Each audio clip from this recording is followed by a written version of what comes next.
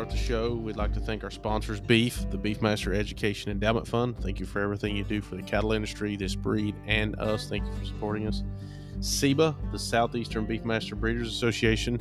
Thank you for all you're doing, especially for the Southeast, and look out for their sale every August in convention. Emmons Beefmasters, Mr. Steve and Miss Cindy needs no introduction. Thank you for what you do for the breed, and thank you for supporting us. C&M Ranches out of Kershaw, South Carolina, the Chick family. Thank you for what you all do for us. It means a lot. Lacey's Beefmasters down in Texas. Thank you to them for supporting the show, and look out for their sales, multiple sales a year, plus some frozen genetic sales.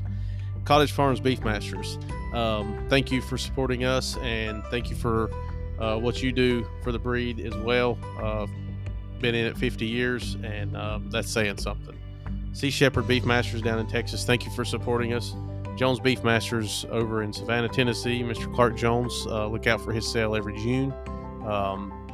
Has great cattle and breeds, just great stuff.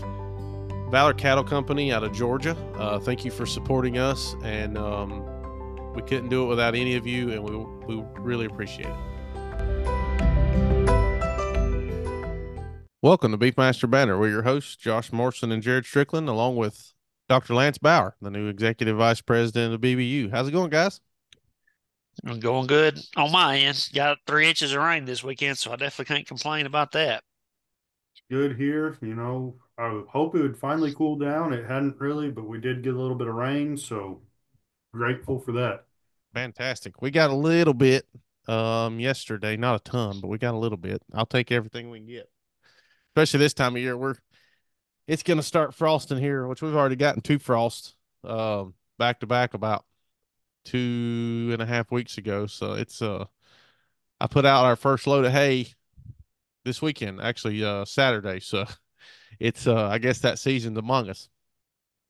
Yeah. Yeah. I don't envy y'all for getting frosts and freezing and everything, but I would take a little bit of cooler weather. Uh, uh, it's been nice though. It's been a nice fall so far. yeah, it's been more of a mild fall here in the Carolinas.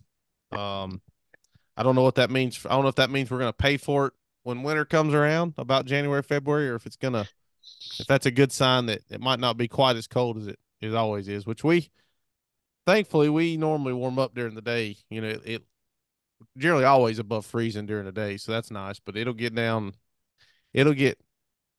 really cold at night sometimes here. Now when I say really cold, people in the Northwest of the United States might say, teens is nothing, that's warm to them, but it's pretty cold to us. So that's kind of what it does around here. But tonight we are going to talk about whole herd reporting. It's funny, I just mentioned to Dr. Bauer and Jared a second ago that I have 0 notes. Normally we have a list of notes that we kind of talk on, but I know absolutely nothing about it. So I'm going to be hopefully can ask some questions that maybe folks like me don't know about it can really get something about it. So Dr. Bauer, if you will, just kind of go into it and just kind of give us the background on it, maybe the why for why we have it, and we'll go from there. Okay. No, not a problem. I think whole herd reporting, it's something that BBU implemented long before I started, but what it is, it's a program that's done on a per head basis or per breeding cow basis. It's completely voluntary. But what happens is at the beginning of each year, you get a list of your cows that are of breeding age. You record the ones that you still have, you dispose of the ones that you don't have, and you make all those notes for us. And then out of that cow, you get a registration of her calf paid for with the fee to enroll her in whole herd reporting. Plus, that calf gets free transfer up to 30 months of age. Um, and what it really does is for BBU, what it does for BBU is it gets us more data.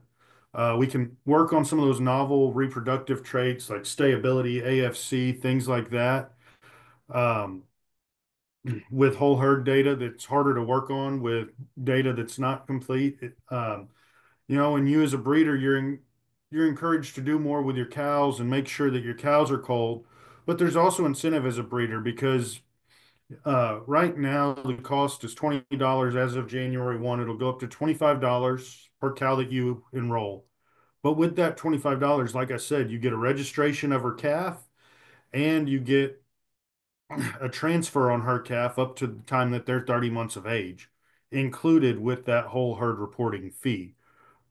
This is a voluntary program, but it's one that I think is well worth it, and it can save you some money as a producer, and also help you see more of the direction that your herd's going on a bigger view, with more complete records. I agree with you, Lance, on that. We've been doing. Man, Dad's moved into whole herd reporting. I'm trying to think how long we've been in it, but I think it's been at least 3 years. And I think you're right. It gives you a reason every year to make sure you're looking through your cattle and making sure you're pulling the culls out on a timely basis as well. That's something I noticed when we switched over, that I was forgetting about some cows that I may have culled and just they were still in the system, you know.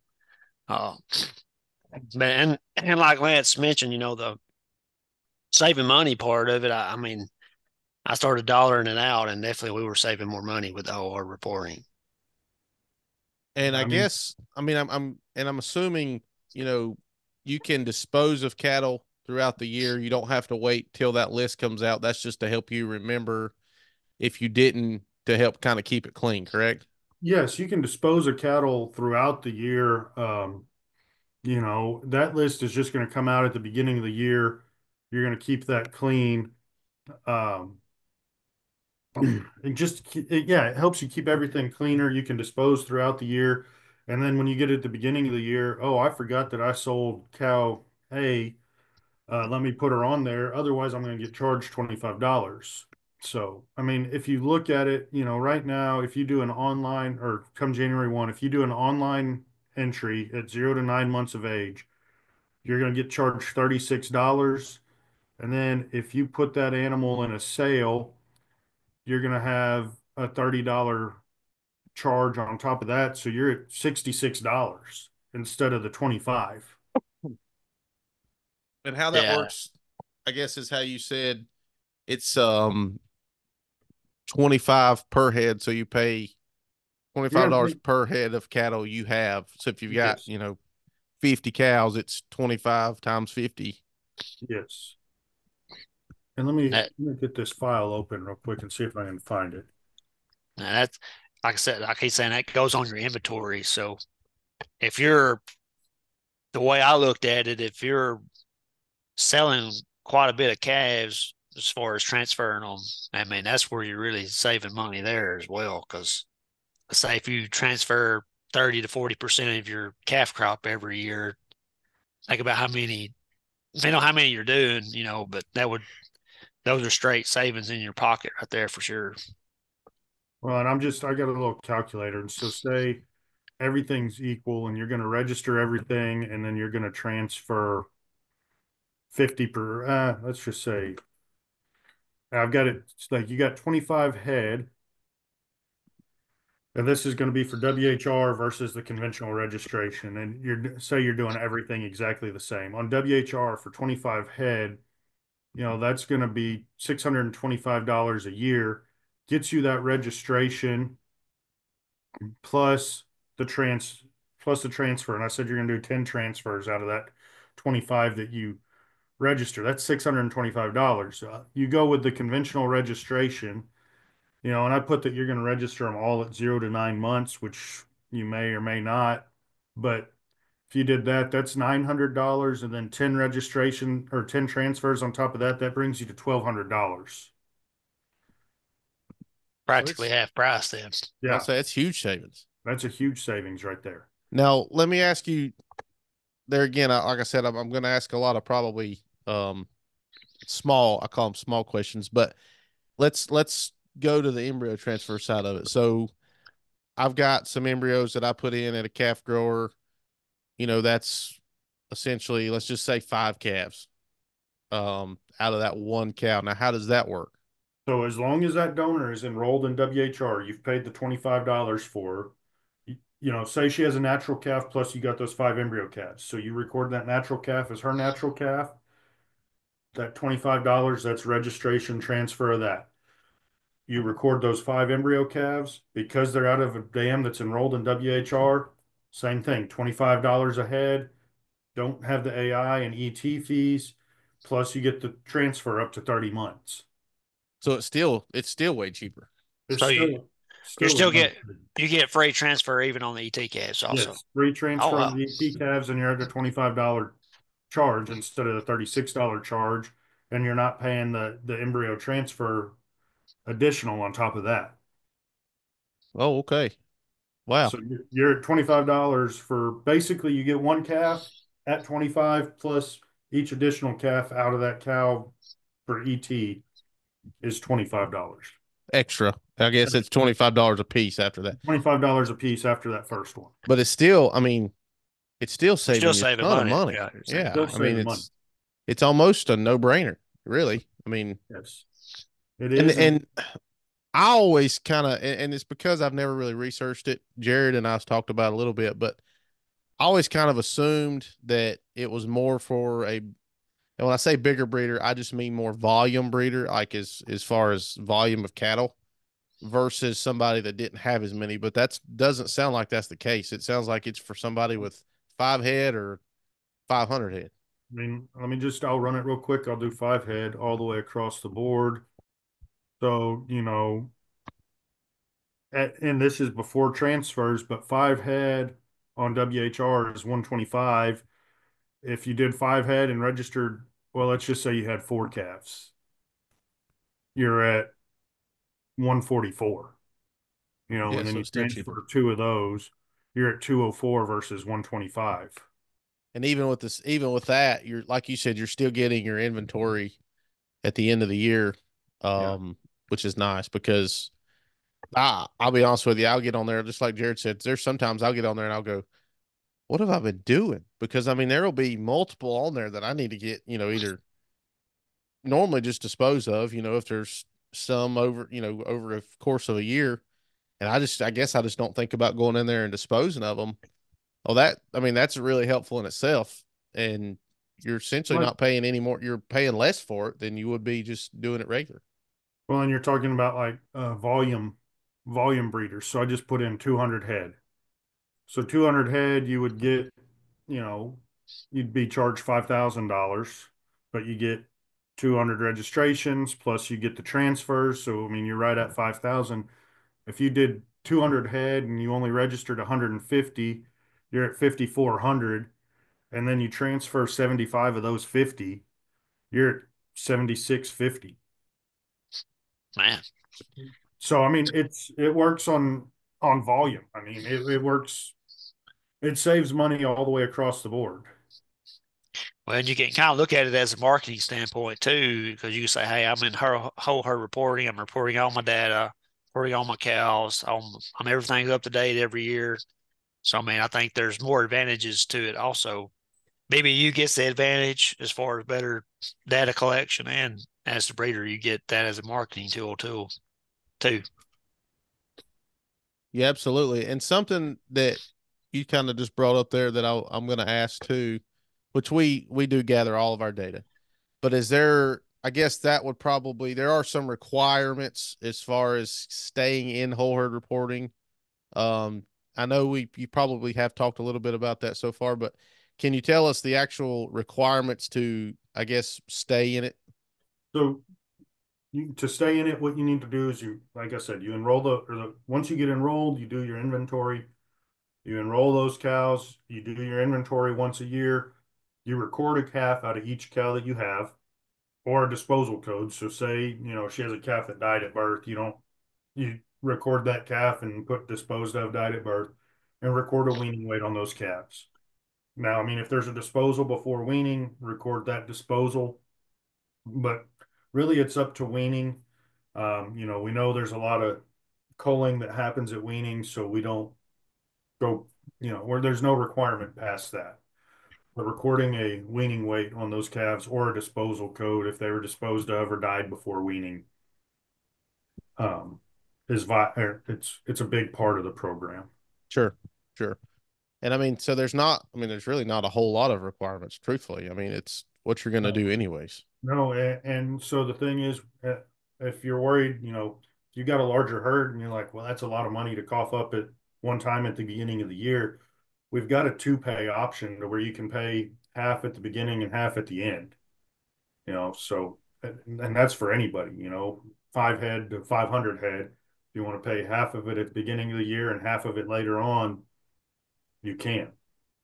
Another way to look at the payment part, what I like about it is I know my set. Pretty much I know what my fees are going to be for the year. So I can budget that, because obviously you're getting the free transfers and the free registrations later. So you kind of know what you're going to have to pay for your registration fees for the year instead of, how I used to do it. You did, we'd register some here and register some there, transfer some here, transfer some there, and you've got fees scattered out all throughout the year, or you can kind of just go ahead and budget for what you need. I mean, I understand it's a big chunk of money, maybe in two parts or whatever, but you kind of can have a budget and go from there. I But like that idea of it. it's really good for budgeting, and I mean, I'll be honest with you, it's good on the BBU budgeting end too, because the more people that are in whole herd, the more we know what's coming in. So being 100% open right there, it's really good for us in terms of budgeting for the association and you as an individual budgeting, and then you don't have to worry about, say you do keep some to yearling before you decide to register them. You're not paying that additional fee at yearling. I mean, you can register up to however old you want out of WHR enrolled animals and get that registration. Yeah, that's fantastic. I mean, like I said earlier, I mean, I kind of wonder what I've been doing the whole time, you know, doing it just the conventional way. But now, when somebody wants to get into whole herd reporting that never has, what are the steps as far as, do they call the office? Do they email somebody? Do they have to have how does all this work? So, so you can either call the office or email member services at beefmasters.org. Um, and we'll get you set up. I mean, we'll need your member number and everything, but on our end is we'll go through, we'll enroll you, we'll get you that list of what we have listed as your active animals. The first time's going to be a little more labor intensive if you haven't been in it for a while and haven't kept up with your herd through digital beef, but we'll get you a list of those active animals and we can do it either one or two ways. We can send you a hard copy list, or you can do it yourself online through a digital list, dispose of those animals, commit that, and then you're ready to go. And again, beginning of the year when the list comes out, they're due by May 1st every year is when your inventory is due. But you can go online, you can go through your whole herd inventory, dispose of anything you need to dispose of, validate it, and commit it just like you would with registrations. It'll go through, generate your charges, um, or you can request a printed list. We can print you a list. You can go through, hand mark it off, send it back to the office, and we can get that input for you. Kind of going back to the registration fees, you mentioned, wait until they're older. So if you are doing it just a standard way, that fee does increase as the age of the animal increases, right?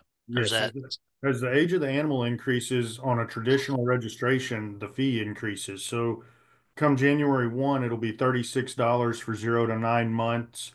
If you do it online, it'll be 42 at 10 to 14 months, and then 54 at 15 to 18 months. And then if you wait all the way till they're 19 months old, it'll be $72 for the registration. yeah? And then up to that point with the whole herd, you'd still be free. So You're still getting Wow. that.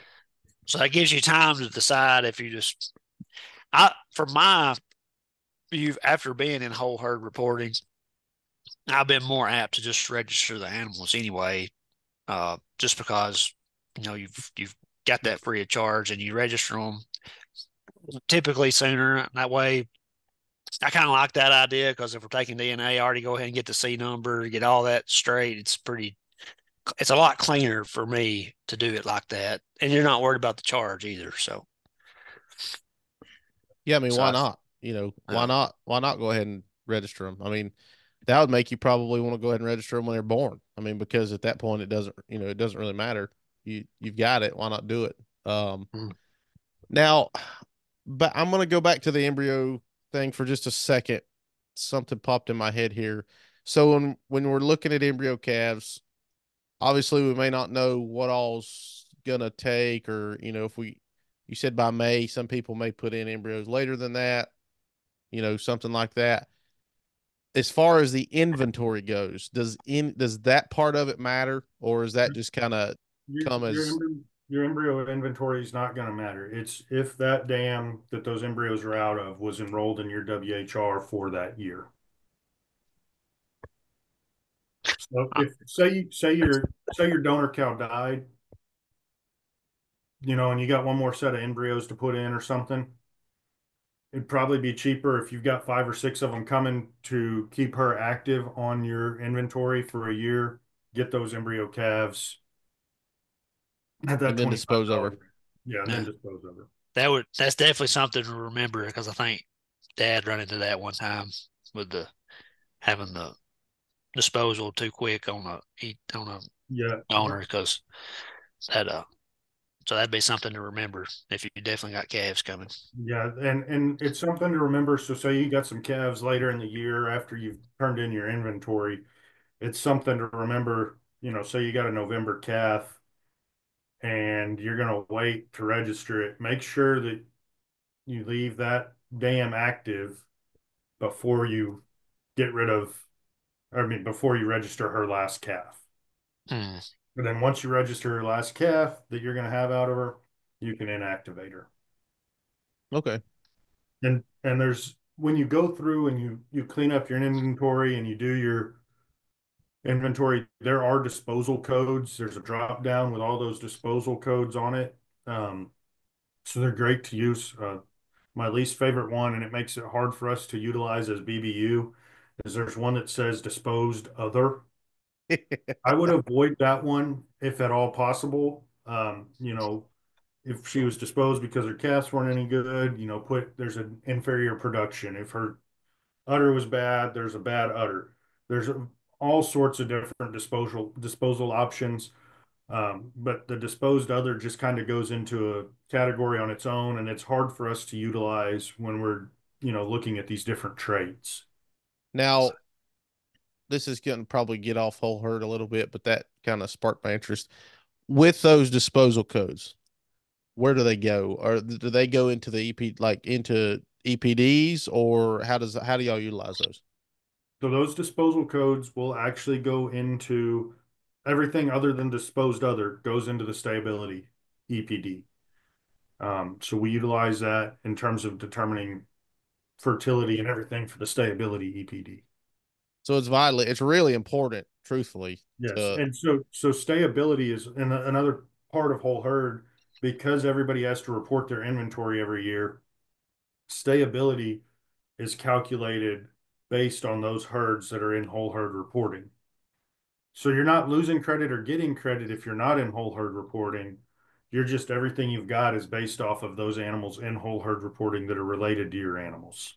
Okay, that makes sense. So you take like a 4-year-old cow, she comes up open, you call her for open, so that goes into that calculation, Yeah. But if you put other, then you doesn't help none. So okay, that makes sense.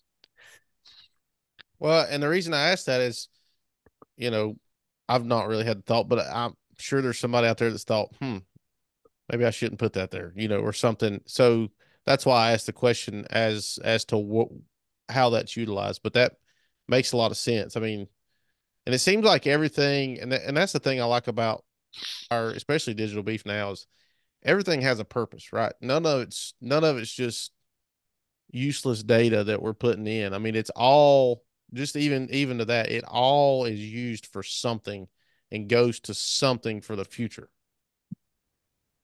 Yeah, absolutely. And it's, if you look at whole herd, like if you're on whole herd and you go to your whole herd reporting, which is there's some really neat, just off the top reports that talks about, you know, your pounds of calf weaned per cow exposed, the percentage that you weaned, the number you weaned, how many animals were in your assessment. You know, it's really got some really interesting insights for you there, just without even digging. Yeah, I think Yes, I noticed one tab it had like percent wean every year or something like that. Yeah. That was pretty neat. yeah, it's pretty cool. I mean, it's so there's a lot of things. So what we're getting at, folks, enroll in whole herd reporting because I mean, it helps the BBU, but it helps you as a breeder. I can tell you that I'm going to jump in because I've not done it, but I mean, it just makes too much sense to not do it. If you happen to have a donor cow or doing ET work, it's a no-brainer for sure on that. Yeah, absolutely. I didn't even realize the cost savings with it. That's pretty good. And if you're using, so say you're using say you got a herd of registered recips that you're using, you can enroll those registered recips at that $25 as your inventory, and they carry that embryo calf. Well, that $25 covers the embryo calf and the transfer, or say you put a cleanup bull with them after you've got the embryo calf, you know, they got a registration and a transfer out of that too. So you kind of Huh. get to double dip there if you got registered recips.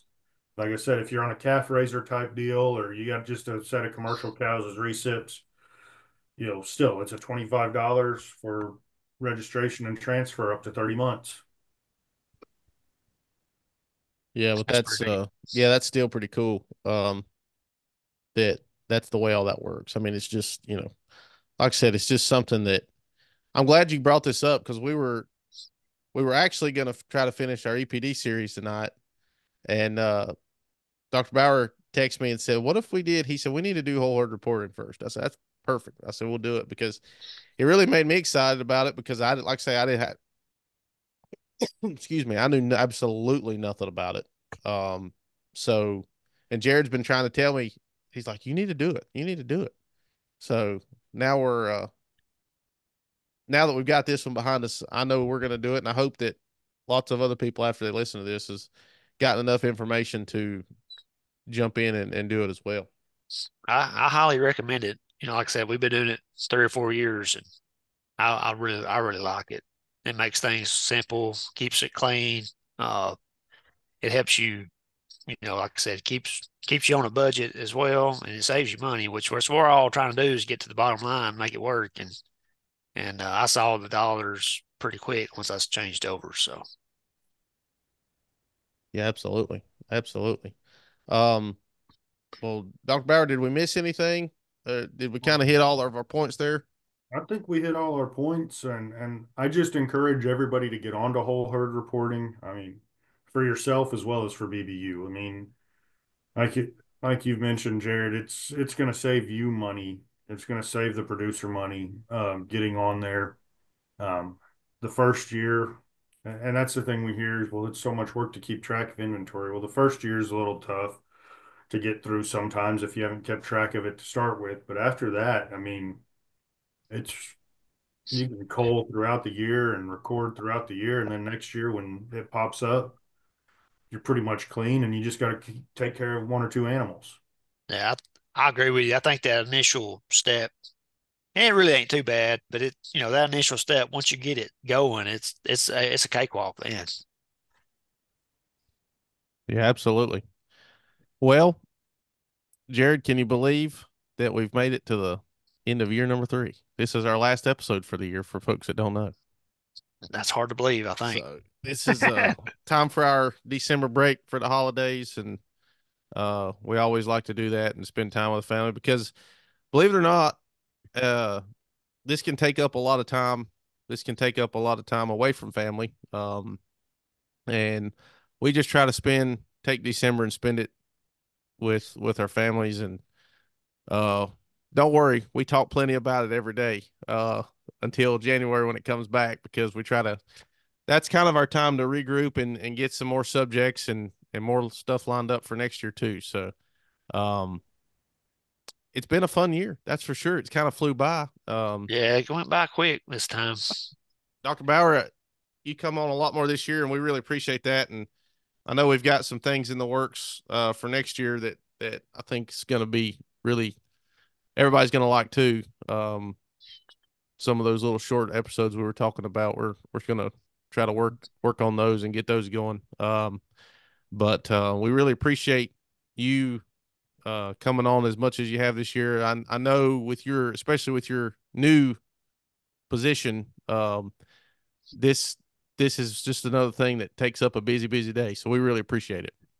I Thank you definitely do. all. Thank you all. Thank you all for having me on. And it's been great. And like you said, I look forward to doing some short segments next year, along with some of these big full length ones, but some short segments to keep everybody in the know of, what's going on at BBU and the things that are happening. Because I think we've got a really exciting year planned. We'll have some board meetings in February in conjunction with NCBA there in San Antonio. Um, our summer meetings, our May meetings have actually moved back into June, which is kind of where they were when I started with BBU. Moved back into June. And then our convention is going to be in October this year at the Menger Hotel in San Antonio. So it'll be a fun time that last week in October. It'll go over Halloween. Going to be a good time at the Menger. So put that on your calendar. Put all that on your calendar. We're prepped and ready for a good year. And I've heard some rumblings. I know there was nothing set in stone, but I've heard a few rumblings of some special things that may be happening at the convention, and I don't think anybody's going to want to miss it for sure. Yeah, it's gonna be great. We're sitting here talking about a year from now, but everybody, you turn around twice, it'll be here. I promise. It's here before Oh, you know it. It'll do it. But Dr. Bauer, we really appreciate it, and I want to wish everybody a happy Thanksgiving and a very Merry Christmas. Since this is our last one, this is it for us for the year. So please remember to always keep Jesus Christ at the center of Christmas. That's what it's all about. And we hope everybody has a wonderful holiday season. Josh, one thing just for those that are listening, for the office for Thanksgiving, we will be off that Wednesday, Thursday, and Friday of Thanksgiving to allow our staff members to get to spend some time with family. They put in hard work on the whole year. So give them those 3 days to spend some time with family. And then for Christmas, we'll be off from the 23rd through January 1st. We'll resume normal business hours on January 2nd. So just give everybody in the office some time to spend with family and focus on family and the things that are important this time of year. So mhm. We're looking forward to great holidays and looking forward to a great new year coming up. Absolutely. Absolutely. It'll be great. And it's going to be a little while before we say this again, but we'll see everybody on the next episode. See ya. yeah. Well, we want to thank everybody for listening to the Beefmaster Banner podcast. Please know that we are on Apple Podcast, Spotify, and we are on YouTube. Just search Beefmaster Banner. Please like, share, comment, and subscribe. We love hearing from you, and we'll see you on the next episode. Thank you.